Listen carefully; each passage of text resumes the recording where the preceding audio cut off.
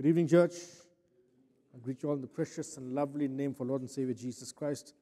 This evening, I can thank Pastor Louis and the leadership for allowing me this privilege to share in God's word tonight. I pray that you'll be blessed. And we need to remember the people in Tongat and what they faced and surrounding areas as well. When you look at this disasters that's happened so suddenly, we have to question our lives and ask ourselves, are we ready when the Lord comes? We don't know what's going to happen tomorrow. No one can predict the future. But the one thing you can be assured of is that I know my standing with God. Your theme for the church for this year is in step with the Spirit. In step with the Spirit. I pray and hope that each one of us are striving for that mark to be in step with the Spirit. In everything we do, the way we speak, the way we walk, the way we behave and carry ourselves out, to be in step with the Holy Spirit. Okay, let's dig into God's word tonight. The book of James, chapter 1, we'll read verse 22 to verse 25. Book of James. I'm reading from the NASB translation tonight. The word of God says, but prove yourselves doers of the word, and do not merely hearers who delude themselves. For if anyone is a hearer of the word and not a doer, he is like a man who looks at his natural face in a mirror. For once he has looked at himself and gone away, he has immediately forgotten what kind of a person he was. But one who looks intently at the perfect law, the law of liberty, and abides by it, not having become a forgetful hearer, but an effectual doer, this man will be blessed in what he does. Now, God always blesses reading, hearing, and sharing of His word. Amen. Now, when I was a young boy, we used to play with wooden swords. We should make them with broomsticks and wood, right? And we'll be playing with one another. After you watch television programs, right, with sword fighting, we'll be doing the same thing, right? And as I grew older, I got a real sword after it, right? And guess what I wanted to do? No, not play sword fighting, right? The first thing you get in your hand, like anyone else, you get an option to drive a fast car. You want to test the speed.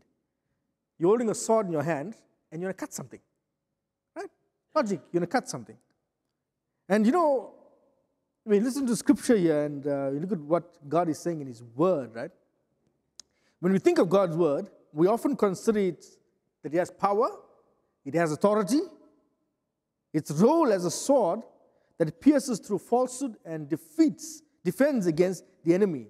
In Hebrews 4:12, it tells us, for the word of God is alive and active, sharper than any double-edged sword. It penetrates even dividing soul, spirit, joints, and marrows. It judges the thoughts and attitudes of the heart. Now, before we wield this word as a sword, dear family, it must first serve as a mirror. That's why I titled my message this evening, The Mirror in the Sword. The mirror in the sword. If you held back in the days, when you look at the old swords, they were always polished silver. So you could see a reflection on it.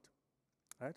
Now, that being said, before we use God's word as a sword, we must first use it as a mirror. God's word as a mirror reveals our true selves, reflecting back the areas where we fall short and need His grace. Each one of us falls short. We need the grace of God.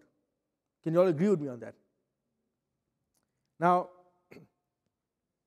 James 1:23-24 warns about the danger of hearing the word but failing to apply it. Now, if you want to keep in step with the Spirit, you'll know in the book of Ephesians, it mentions that the word is the sword of the Spirit. The word is the sword of the Spirit. Now, you have three guiding principles to consider before you pull God's word out from its sheath. Right? The one thing we all need to do, always as believers and saints of God, and sometimes, when we learn a little bit of God's word, we go for Bible study, we get a little bit excited, right? The first thing you want to do is take that word and whip somebody else with it. You want to give somebody else, right? But we need to check ourselves first. So the first point I'm talking about tonight is check yourself in verse 23 and verse 24. It's about self-examining yourself. Self-examining yourselves. We need to check ourselves before using Scripture to address others. And that's what we're famous for. Somehow we think we are the judges. Somehow we think that we know it all, right?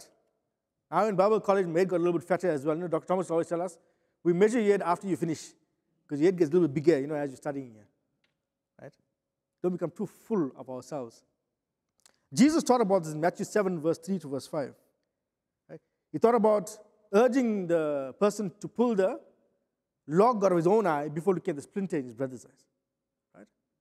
Because that's what we tend to do. We need to check ourselves. Don't go tell somebody else, say, you know what, go and brush your teeth when your teeth is still yellow. Or worry about what the next person is doing. Or don't take advice from somebody about how to bring up your children when they haven't got any children of their own. Right? So we need to check ourselves, check where we are with God.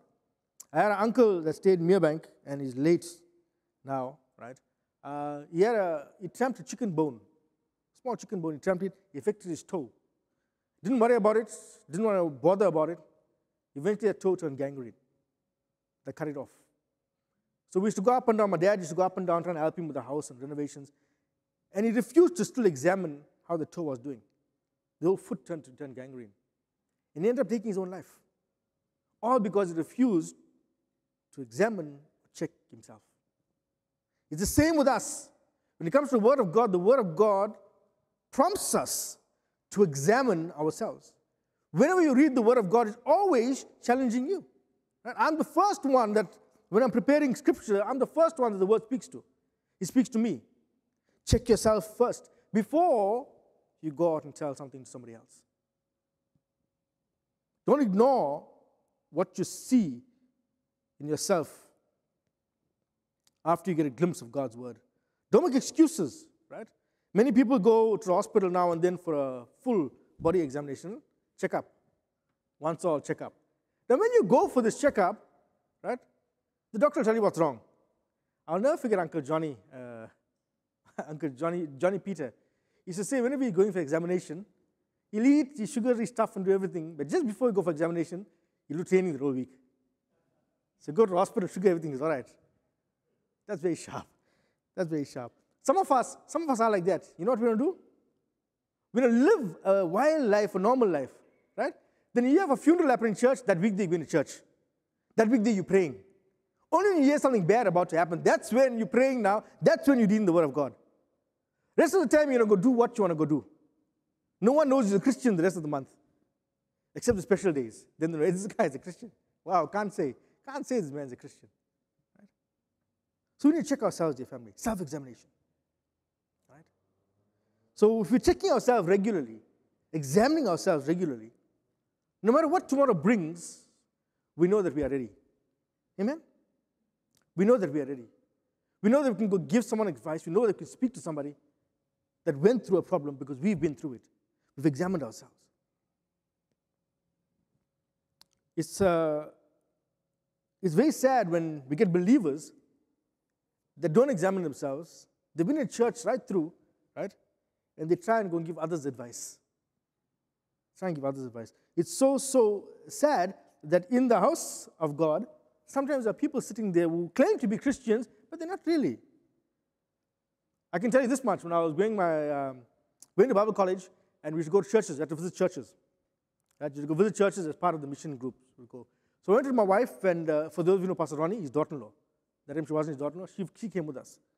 I was going in front to do the word or something like that, and my wife and Pastor Ronnie's daughter-in-law was sitting down, and a member of the church came to him and said, you know what, that's my seat. Move. And I was shocked when I heard this, because I was thinking, okay, they are believers, they know God, right? And not in this church, right? They said, move. Anyway, I was thinking, can you imagine if a broken spirit came through that door? Someone that was hurt, someone that was hearing about God, they heard about Christians, and they said, okay, let me try it out. Let me just try it out, right? And they go into the house of God, and somebody can tell you, move. If it was me and I was a non-believer, I'll walk out the door. So we're going to examine ourselves. Am I living according to what God wants me to live? Am I being the vessel that God wants me to be? Not now and then, not on special occasions, but every single day. Are we checking ourselves? I admire Brother Clive. They said he keeps all the receipts. And Lance agreed with him because, the salesman or whatnot keep the receipts. I'm very bad with receipts. Right? If you know where things are, you know things are in order in your normal life, this is where A, B, C, D is, how about your spiritual life? When you're looking into the mirror, hey, nowadays guys take longer in front of the mirror than ladies. You know that? When they go in front? Men groom themselves very nicely, you know that? Don't over-groom, but right, guys? Grooming is important, please don't get me wrong. Trimming your nose hairs and all that is very important, right? But just like how we do that before we go to work, or for the young guys going out on a date, or the ladies, right? They're going in front of the mirror, checking everything first. I have to check before you leave the house, right? How about checking yourself where you're with God's word? Checking where God is in your heart. Checking where God is in your life. Is He taking precedence in your life? Are you, before you leave home, are you praying? Are you seeking His face? Are you reading the word of God? Are you checking whether your standards are right for your children? Children, are you checking to see if, yes, if mommy and daddy don't wake me up Sunday morning, I'll wake up myself and I'll go to church? Where are we with God? And after you checked yourself, the one thing you need to do is, you need to change. I'm giving you 3 C's tonight, right? Cold days like this, you'll need the vitamin C. Right? Need to change. Some ladies and men too. Like I said, when you check yourselves in the mirror, you go there, examine yourself. The one thing you need to do, you need to change. And ladies, sometimes you all are so bad, they'll give men a hard time. The one thing you'll do is, you're not sure about the outfit, you'll go in front of the men, how do I look?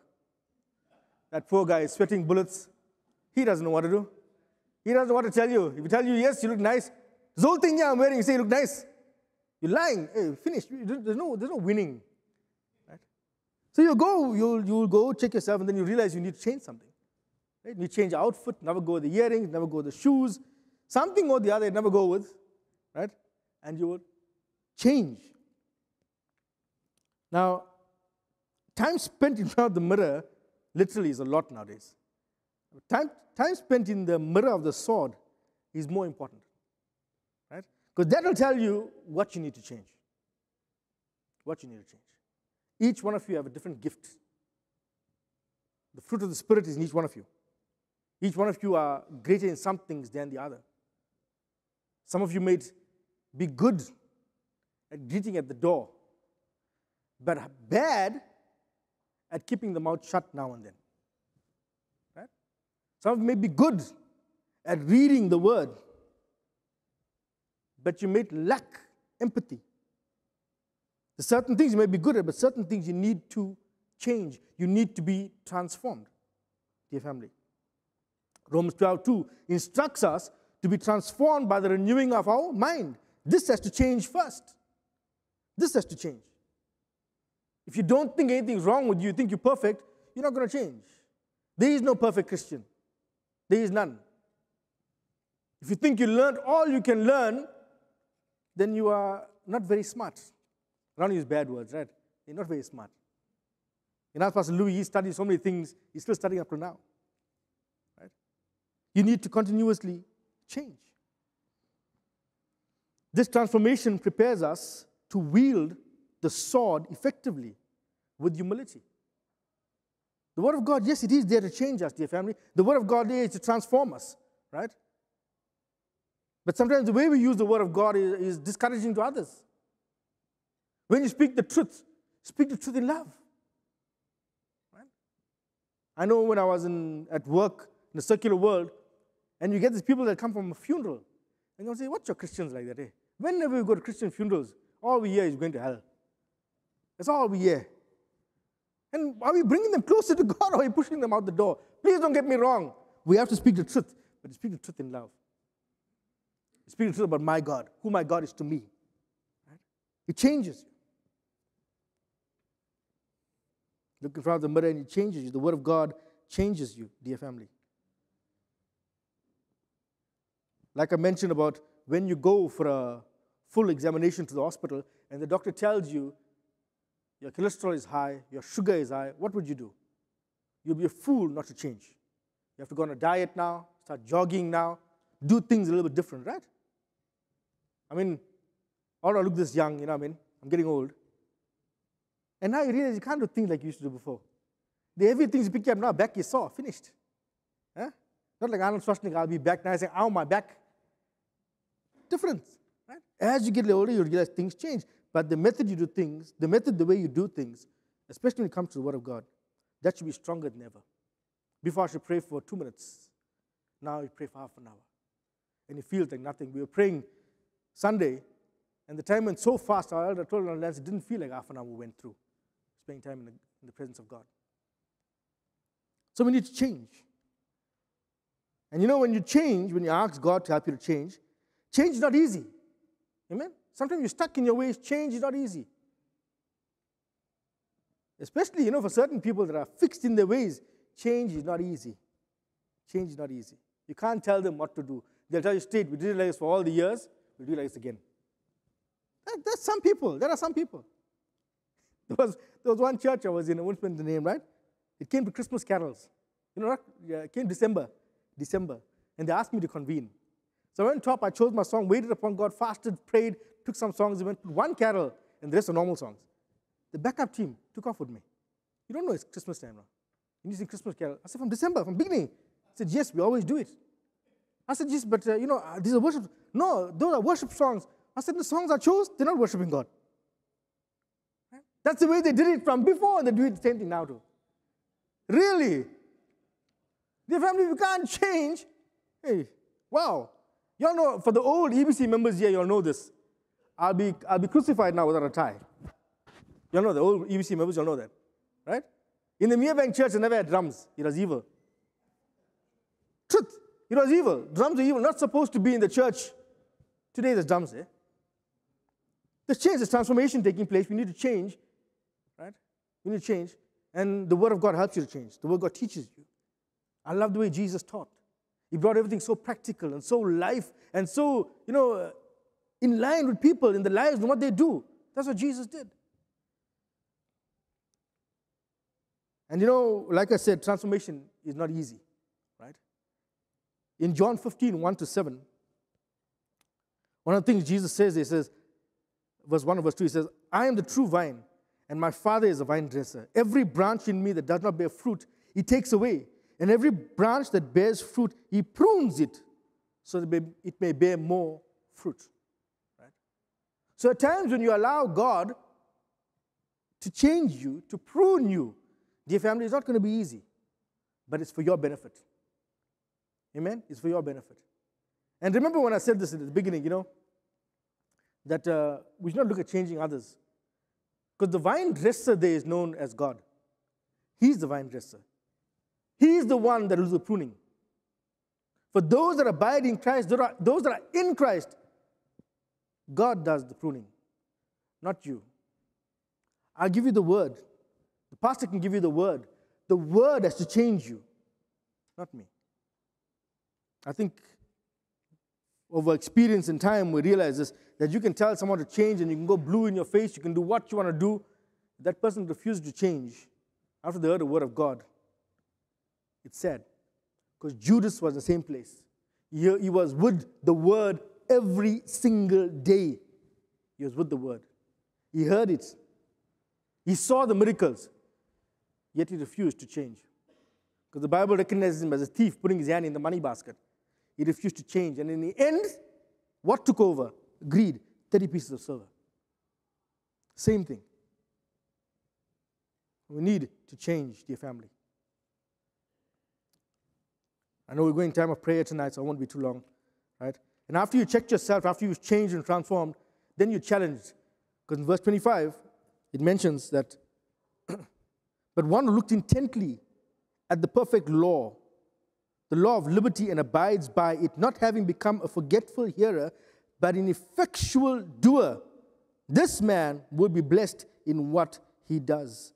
To become an effectual doer, after we've checked ourselves, after we've changed, we need to take on the challenge to do what the Word says. Like I said in the book of Galatians, it's mentioned there, in step with the Spirit. In step with the Spirit. Right? You need to be challenged, dear family. And if you're challenged, then you want to do what the Word of God says. Not just be hearers of the Word, but do what it says. Right?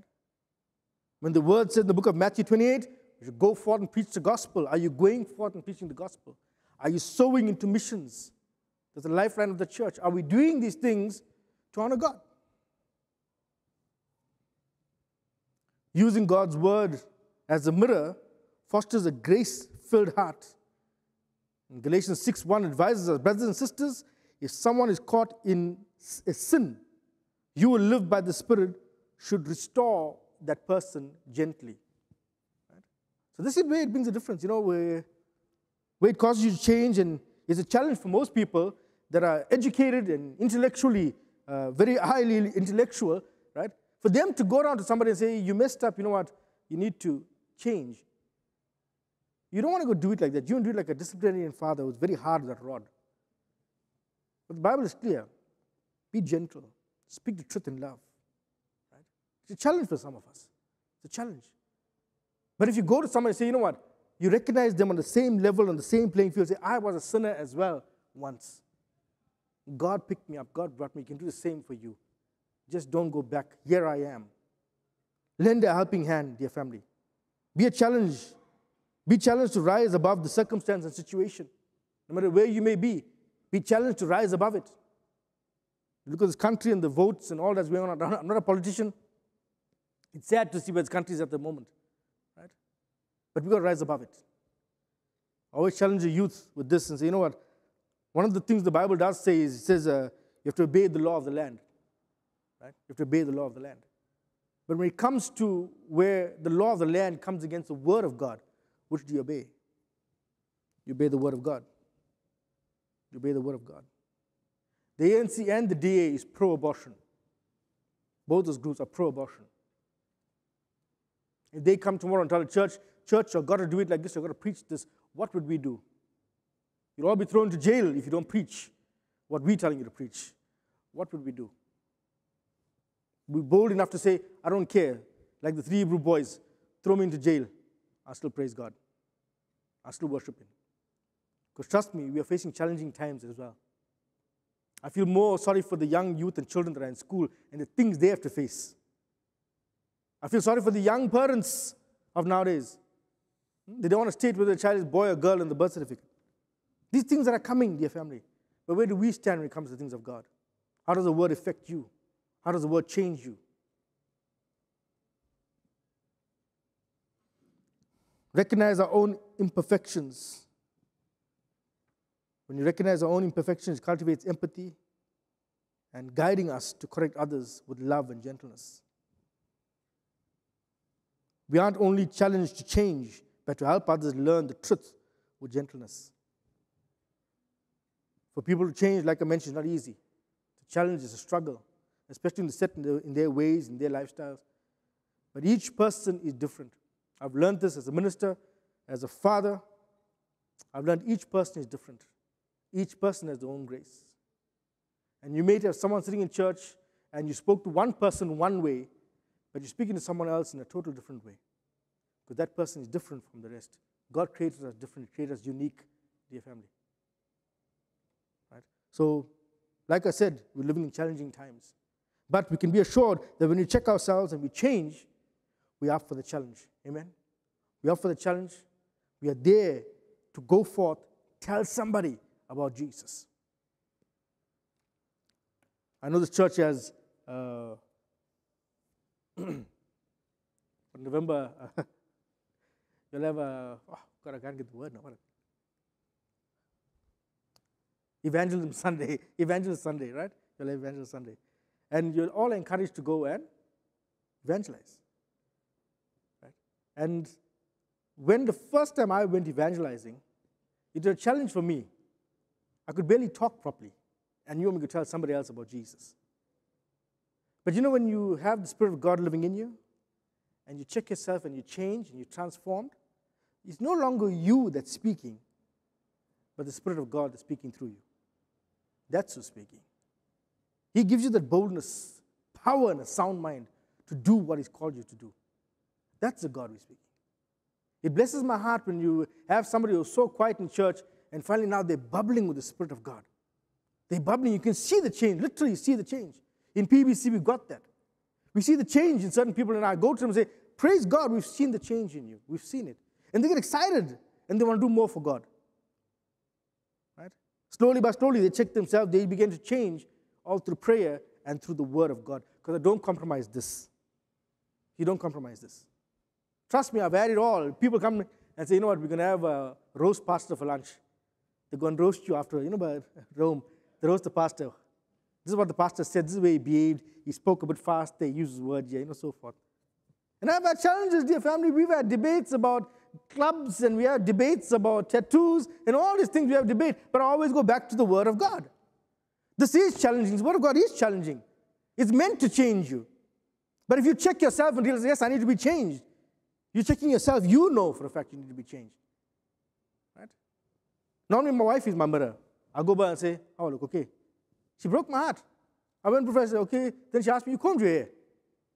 I thought I combed my hair. What happened? And that's what we need to be, dear family, as children of the Most High God. When you share the Word of God, and someone can reflect off you, see the change that needs to take place in their lives. See the way you're living. Trust me, no one that's living in sin out there and living in the world out there, no one's going to change if they see you as a churchgoer doing the same thing. No one's going to change. But if they see you as a churchgoer, they know what you were, and suddenly you begin to change, then they're going to know something different, amen? I got my friend Roger sitting at the back. He knows me from Expander days. He can tell you some stories when I was first joined Expander, and now began to change along the way. Right? Only by the grace of God. Only by the grace of God. Let me close, dear family. So, dear family, tonight, I want you to remember this. We are all works in progress. None of us 100%. Amen? None of us 100%. I thank God for this, His Word. Right? The mirror in the sword. There's always a mirror in here showing us where we faltered, where we failed, how we need to change, dear family. So don't let it be a once-in-a-year thing, like your hospital checkups. Right? Let it be a daily thing. A daily thing. Where you can check yourself and say, yes, I need to change that. I need to change this and certain things. Please forgive me. I need to change certain things. Right? Because when we do that, we will realize that, Lord, with you, I am able, with you, Lord God, I am able to do what I couldn't do before. Putting this coat on right now, I don't know, my wife, my stomach getting a bit fat. I said, nah, okay, a little bit. Right? So I know I need to change. Why? My family were diabetics. My dad was a diabetic. Mom was a diabetic. High blood pressure. So I need to do something about it. I can't come later on in life and come tell you, hey, I got sugar, I got pressure. You say, you didn't know this is coming. You tell me, you didn't know this is coming. Right? So, dear family, none of us are 100%, right? We all live by the grace of God. We live by the grace of God. His Word helps us. His Word helps us, challenges us to change. So let's live for God, amen? And as we go into time of prayer just now, and I'll close and seal His Word upon your hearts, right? Remember something, that there are people out there much more worse than what you have. There are people out there that need our prayer, and they need our support. We may have something extra that you can bless. Please remember something. God is not mocked. As a man sows, so shall he reap. When you decide to bless somebody, and there's a voice telling you to bless somebody, the devil will not tell you to go bless somebody. He's a liar and a thief. That spirit is from God. So someone tell you bless somebody else or something, don't say, get thee behind me, devil. No, that's God speaking to you. Every head bowed, every eye closed. Let's pray.